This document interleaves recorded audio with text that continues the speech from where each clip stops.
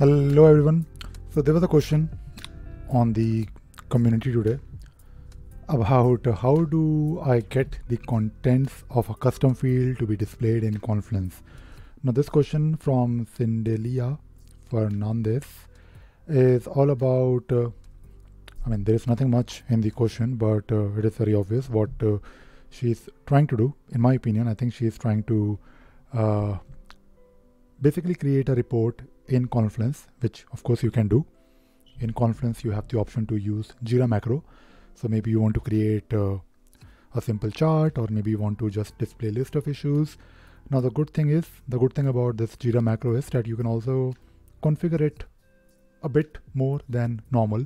So when you insert a new macro, I'll show you. I was looking at it, and when you insert this macro, you actually have the option to select your custom fields as well. So let me go back to my page. So this is one page, and let us say you want to insert a Jira macro here. So usually on Jira server you can do something like left curly braces, and it will give you like there is usually a pop-up with the option to insert macros, and you can actually start typing the macro name, but you have to click on this on top to do it on the cloud version. So on cloud version you can actually use the /, and if you type in Jira, you can actually insert your Jira issues. So if you insert it like this, of course it will have some columns like key and summary, but you also have some other fields that you can actually customize. So basically in the column to display, you can actually select your own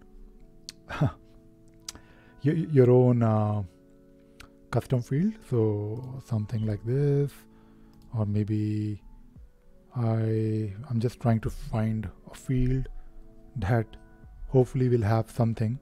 So you can actually insert this, and when you so you can actually see this, it looks really good, and if you publish it, it will display this information to you with that custom field very nicely presented in this table, which you can take a look at. You can take decisions without, of course, leaving your Jira instance, because you want to do things within Jira, and not Jira, I'm saying Confluence instance. So this is how you will do it, and I think this is really useful because many people who just want to know what is happening at high level, you can actually create a report for them. It is also in my personal list of things that I have to also create like proper videos on Confluence, like a proper Confluence tutorial, and I will try to cover these things. But today I was looking at this question, so I thought I'll probably talk about it very quickly because it is a simple thing, but sometimes people are not really sure how to do it and where to do it. When you insert that particular macro, it is not very obvious that you have to click on display options, because all you see is key and summary, and of course some default system fields, but you can also bring in more fields if you want. And that is all I wanted to talk about in this video. I hope you enjoyed watching this video and you learned something new today. Thank you very much. Bye bye.